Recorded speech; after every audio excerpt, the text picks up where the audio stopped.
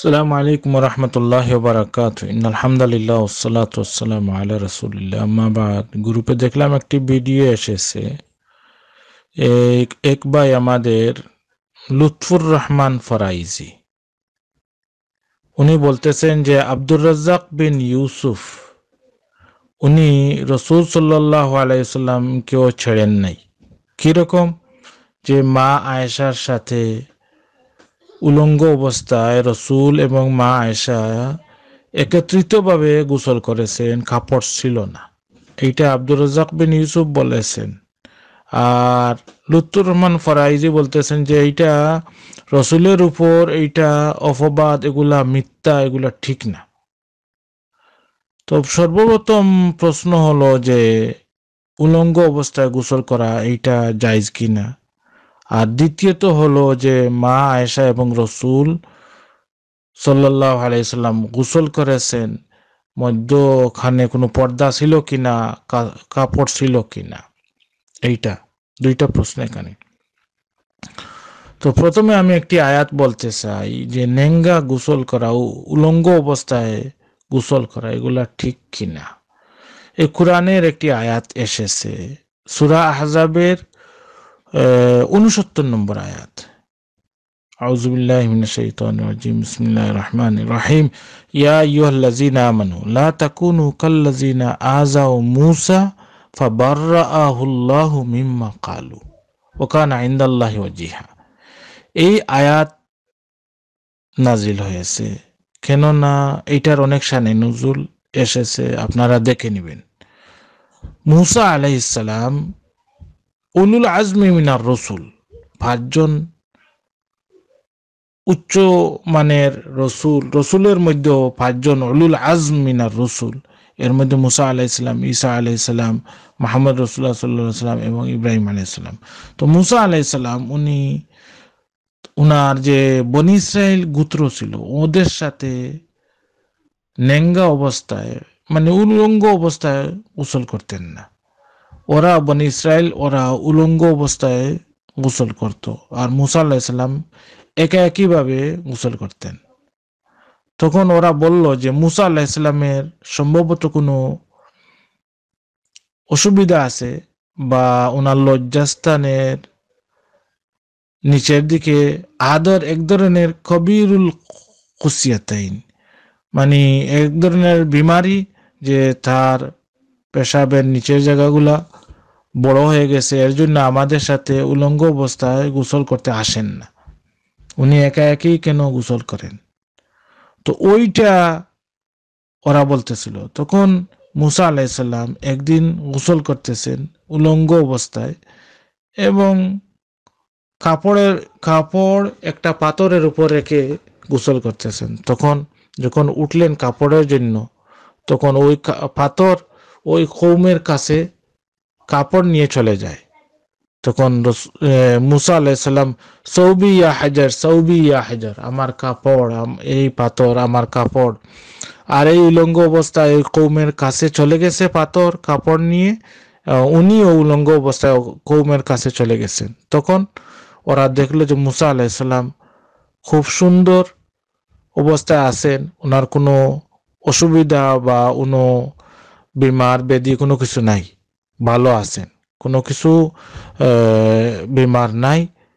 তখন আল্লাহ তাআলা ওইটা জাহির করে দিল। মুসা আলাইহিস সালাম অনেক রাগান্বিত হয়ে পাথরের উপরে মেরেছেন, অনেক কিছু ঘটনা হয়েছে, কিন্তু মুসা আলাইহিস সালাম তো উলঙ্গ অবস্থায় গোসল করেছেন। এবং কাপড়, এইটা কুতুবে সিত্তাতে আছে যে কাপড় পাথর কোথায় নিয়ে গেল, কওমের কাছে, এবং ওরাও দেখে নিল যে মুসা আলাইহিস সালাম সুস্থ আছেন, কোনো বিমার বা অসুস্থ না। এইটা একটা। দ্বিতীয়ত মুসনাদে আহমদ এবং বুখারীতে আছে আইয়ুব আলাইহিস সালাম ইয়াগতাসিলু উরিয়ানান ফাখাররা আলাইহি জারাদুম মিন যাহাব। আইয়ুব আলাইহিস সালাম উনিও কি উলঙ্গ অবস্থায় গোসল করতেছেন, আর এক সময় দেখলেন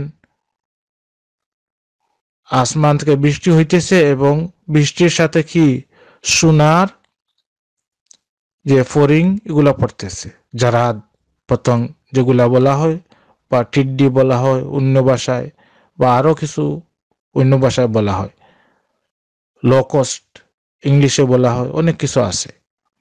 তো এই যে আইয়ুব আলাইহিসসালাম উলঙ্গ অবস্থা গোসল করতেছিলেন, আইয়ুব আলাইহিসসালামের অনেক কিচ্ছা লম্বা কোরআনে এসেছে।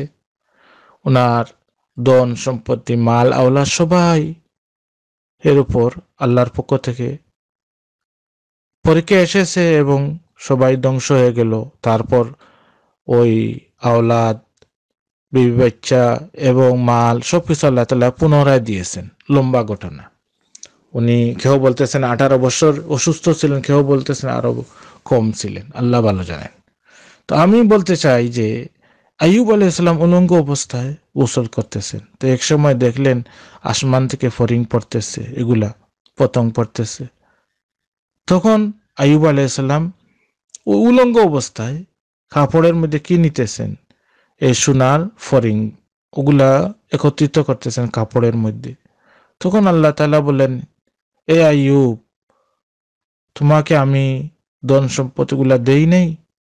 তখন আইয়ুব আলাইহিস সালাম কি বললেন, লা গিনা আমিন বারাকাতিল্লাহ, আল্লাহর বরকত থেকে তো আমি কি না উমেদ না, আল্লাহ তাআলার বরকত নিলে অসুবিধা কি? উনি এইটা জবাব দিলেন। তো আইয়ুব আলাইহিস সালাম কাপড় ছাড়াও উলঙ্গ অবস্থায় গোসল করেছেন। এবং একটি আয়াত আছে সূরা হুদের 5 নম্বর আয়াত, আলা ইন্নাহুম ইয়াসনুনা সুদুরাহুম লিয়াস্তাগফু মিনহু আলা হিনা ইয়াস্তাগশাউনা সিয়াবাহুম ইয়ালামু মা ইউসিররুনা ওয়া মা ইউলিনুন ইন্নাহু আলিমুম বিযাতিস সুদূর। এই সূরা হুদের 5 নম্বর আয়াত। এখানে আল্লাহ তাআলা বলতেছেন, কি বলতেছেন, ইয়াসনুনা সুদুরাহুম, তোমরা যখন তোমাদের বুক বক্রকে ডেকে নেয়, এক অর্থ, অন্য আরো অর্থ এসেছে, বা আলা হিনা ইয়াস্তাগশাউনা সিয়াবাহুম, যখন তোমরা কম্বলের নিচে চলে যাও, ইয়ালামু মা ইউসিররুনা ওয়া মা ইউলিনুন, আল্লাহ তাআলা সবকিছু জানে, যা কিছু তোমরা লুকিয়ে করতেছো এবং যা প্রকাশ করতেছো। ইন্নাহু আলিমুম বিযাতিস সুদূর, মানুষের বুকের মধ্যে, দিলের মধ্যে কি আছে সবকিছু আল্লাহ তাআলা জানে। তো আল্লাহ তাআলা এইটা বলতেছেন যে তোমরা কি করো রাত্রের বেলায় অন্ধকারে, আর দিনের বেলায় প্রকাশ্যে বা লুকিয়ে যা কিছু করতেছো সবকিছু আল্লাহ তাআলা জানেন। এই আয়াতের অনেক শানে নুজুল এসেছে। কেউ বলতেছেন এইটা মুনাফিক সম্পর্কে, যারা মুনাফিক রাসূল সাল্লাল্লাহু আলাইহি সাল্লামকে দেখে মুখমণ্ডল অন্যদিকে করে ফেলতো এবং ভিতরে ভিতরে মুনাফিকি সবকিছু লুকিয়ে রাখতো। আর কেউ বলতেছেন এটা মুশরিকিন সম্পর্কে।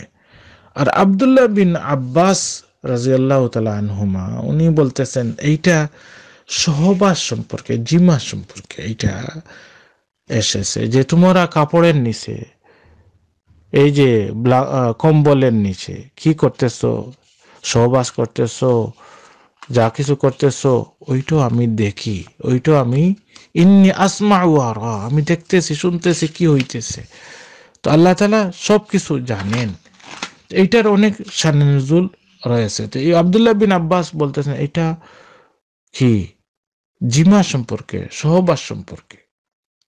তো এই যে সহবাস, এগুলা কি করে উলঙ্গ হয়ে সহবাস করেন, না কাপড় সহ প্যান্ট আন্ডারওয়্যার সবকিছু পরিধান করে? না, উলঙ্গ হয়ে করতে হয়।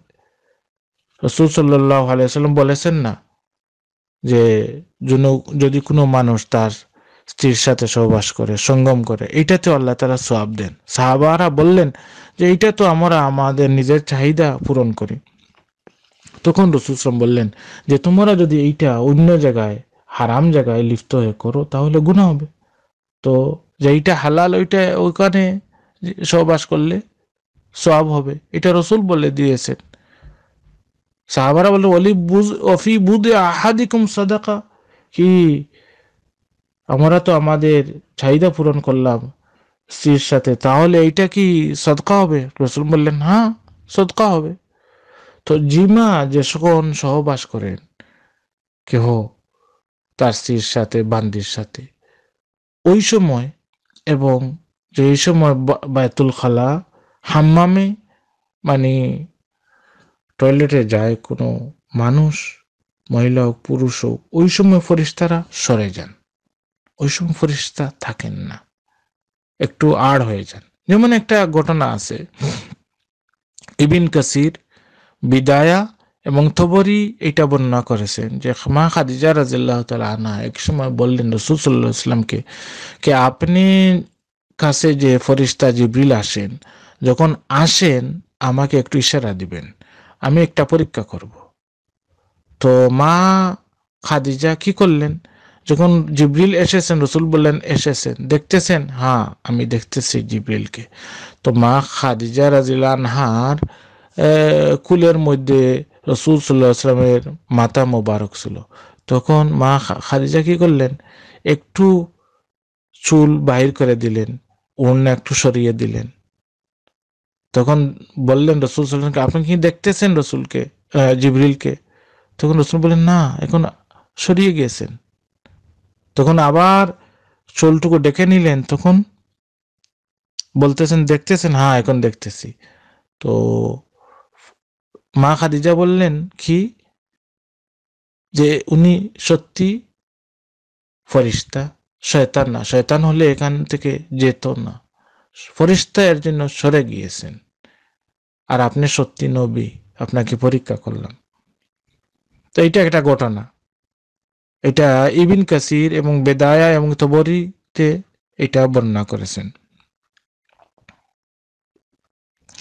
মা আয়েশা রাদিয়াল্লাহু তাআলা আনহা বলেন যে বুখারী মুসলিমে একটি হাদিস এসেছে যে আমি এবং রাসূল সাল্লাল্লাহু আলাইহি ওয়াসাল্লাম উভয় জুনুবি অবস্থায় ছিলাম এবং আমরা দুজন গোসল করতেছি, আর রাসূল সাল্লাল্লাহু আলাইহি ওয়াসাল্লাম বলতেছেন দালি দালি, আমার জন্য পানি একটু রেখে দাও, ছুড়ে দাও। তো স্বামী স্ত্রী একত্রিতভাবে গোসল করতে কোনো অসুবিধা নেই। বিন বাজ রাহিমাহুল্লাহ আরো ফুকাহাগণ বলতেছেন এটা জায়েজ। নেঙ্গা গোসল করা, উলঙ্গ অবস্থায় গোসল করা এটাও জায়েজ, কিন্তু স্বামী স্ত্রী যদি হয় ওনারা দুজন একসাথে গোসল করতে পারে, উলঙ্গ হয়ে করতে পারে, কোনো অসুবিধা নেই। কেননা ওরা একে অন্যের জন্য হালাল, একে অন্যকে দেখতে পারে, একে অন্যের সাথে সহবাস করতে পারে। স্বামী স্ত্রী ওদের জন্য পর্দা কি? যখন বলবেন আপনি স্বামী স্ত্রী একে অন্যের জন্য পর্দা, তাহলে সহবাস কি রকম হবে, মিলন কি রকম হবে? পর্দা তো একে অন্যকে দেখতে পারে, একে অন্যের জন্য জায়েজ, হালাল।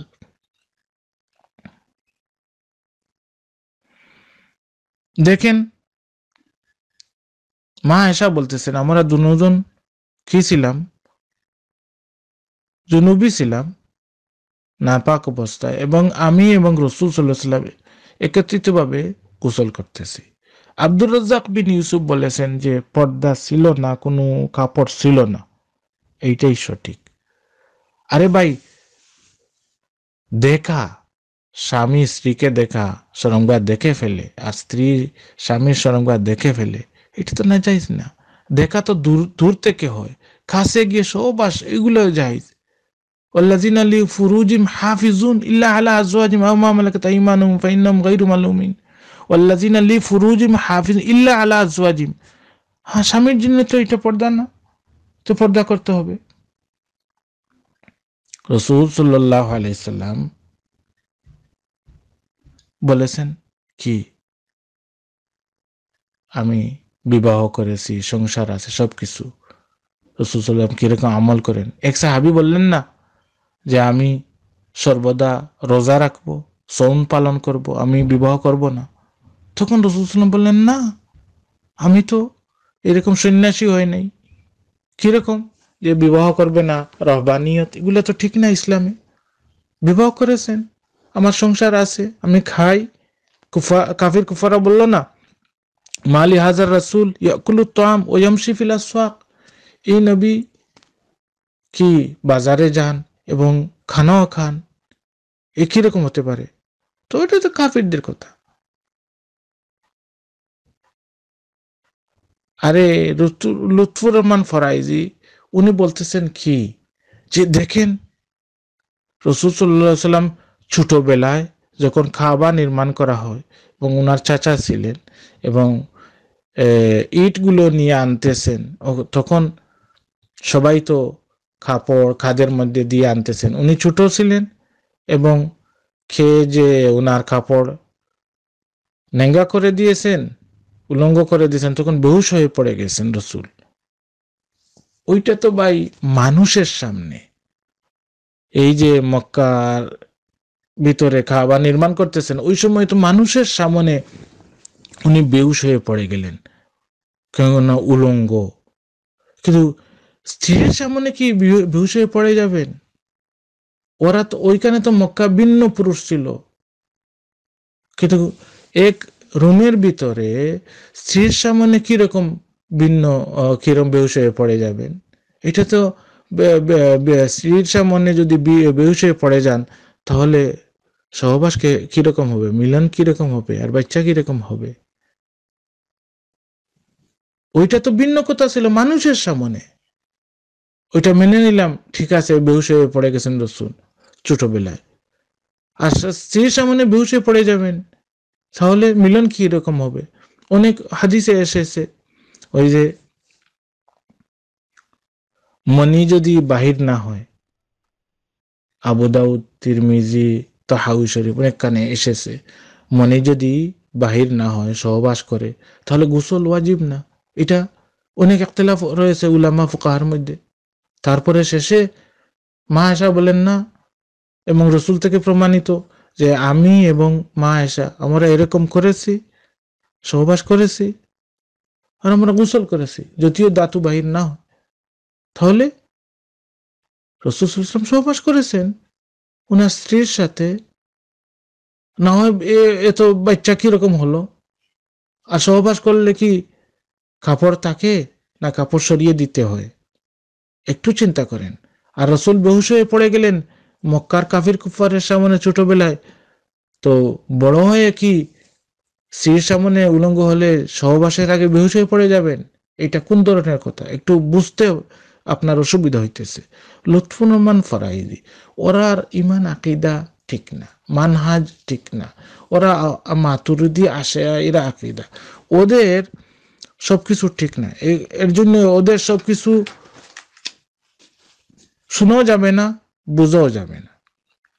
কেননা স্বামী স্ত্রী একে অন্যের সামনে উলঙ্গ হতে পারবে না যখন তার রুমে থাকবে, কামরার মধ্যে থাকবে, তখন কিরকম উলঙ্গ হতে পারবে না? কারণ সহবাস কিরকম হবে? আল্লাহ তাআলা এই যে সূরা মুমিনের এই আয়াতেই বলেছেন, ওয়াল্লাযিনা লিফুরুজিহিম হাফিজুন ইল্লা আলা আজওয়াজিহিম আও মা মালাকাত আইমানুহুম। স্বামী স্ত্রীর জন্য তো এটা যে পর্দা করতে হবে, শরমগা, এগুলো তো না, এক রুমের ভিতরে আছে। আর গোসল একসাথে করলে অসুবিধা কি? এটা তো ফুকাহা উলামার মধ্যে জায়েজ। মুসলিম শরীফে একটি হাদিস এসেছে, লা ইয়ানজুরু রাজুলু ইলা আওরাতির রাজুল ওয়ালাল মারআতু ইলা আওরাতিল মারআহ। কোনো পুরুষ যেন কোনো পুরুষের শরমগা লজ্জাস্থানের দিকে না তাকায়, এবং মহিলা যেন অন্য কোনো মহিলার লজ্জাস্থানের দিকে না তাকায়। এটা তো ভিন্ন, পর পুরুষ, পর মহিলা, মিয়াবি স্বামী স্ত্রী, এখানে পর্দা কোথায়? এক হাদিসে এসেছে, মাল্লা ইউফারিকুকুম ইল্লা ইনদাল গায়ত ওয়া হিনা ইউফজির রাজুলু ইলা আহলি। ফেরেশতারা কাছে সব সময় থাকেন, ওই সময় সরে যান যখন হিনা ইউফজির রাজুল ইলা আহলি, যখন সহবাস করে বা যখন বাথরুমে যায়, তখন ফেরেশতা সরে যান। যেমন আমি একটি মা খাদিজা রাদিয়াল্লাহু আনহা একটা ঘটনা বললাম, এবং তিরমিজিতে একটি হাদিস এসেছে, রাসূল সাল্লাল্লাহু আলাইহি ওয়াসাল্লাম বলেছেন, ইহফাজ আওরাতাক ইল্লা মিন যাওজাতিক। হ্যাঁ, তোমাদের লজ্জাস্থানকে লুকিয়ে রাখো, হেফাজত করো। হ্যাঁ, ইল্লা মিন জাওজাতিক, তোমাদের কি স্ত্রী, ওর সাথে তো সঙ্গম যায়, মিলন যায়, ওইটা ভিন্ন কথা। তো মুলুতুর রহমান ফরাইদি যে বলতেছে রাসূল সাল্লাল্লাহু আলাইহি ওয়াসাল্লাম এবং মা আয়েশা একত্রিতভাবে গোসল করেছেন, আর পর্দা ছিল না, আব্দুর রাজ্জাক বলতেছেন এটা ভুল। এইটা না, ওনার বুঝের ভুল। ওরার আকীদা ইমান ঠিক না, ওরা বুঝবেও না কোরআন হাদিস। কেননা মা আয়েশা নিজে বলেছেন, আমি কি ছিলাম, আমরা দুজন কি ছিলাম, জুনুবি ছিলাম, একসাথে গোসল করতেছি। তো স্বামী স্ত্রী একসাথে গোসল করলে অসুবিধা কি? আর স্বামী স্ত্রী একে অন্যকে দেখতে পারে, তোমাদের হানফি কিতাবে আছে, এই যে ফতোয়া মাহমুদি, আরো অনেক কিতাবে আছে, যদি স্বামী সহবাসের জন্য উত্তেজিত না হয়, তো স্ত্রী কি স্বামীর লজ্জাস্থান মুখ দিয়ে চুষবে? অনেক কিছু আছে না, এটা জায়েজ কিনা জায়েজ দেখেন না ফতোয়া মাহমুদিয়াতে, 20 ভলিউমের 30 ভলিউম আছে, এটা 31 ভলিউম, দেখেন না মুফতি মাহমুদ সাহেব দেওবন্দের, দেখেন না এখানে এই যে দেওবন্দি কিতাব আছে না, ফতোয়া দারুন দেওবন, ফতোয়া আহসানুল ফতোয়া মাহমুদিয়া, রহিমিয়া, এটাতে দেখেন না এগুলা। আব্দুর রাজ্জাক বিন ইউসুফের বিরুদ্ধে কথা বলার আগে নিজে তো চিন্তা করতে হবে যে আমি কতটুকু সঠিক বলতেছি, সঠিক না বেঠিক।